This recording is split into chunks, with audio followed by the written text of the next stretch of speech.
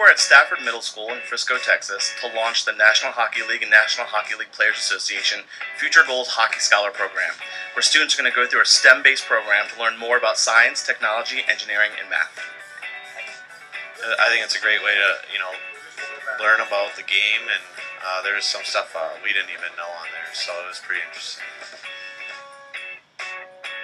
Hopefully it creates some passion in kids that are already hockey players and creates passion in kids that maybe don't know the game. Yeah, I think if I would have this when I was a kid, I would probably develop my game a little bit better. Someone can take that what they've learned, right, and now watch the Stars and they can relate to it now.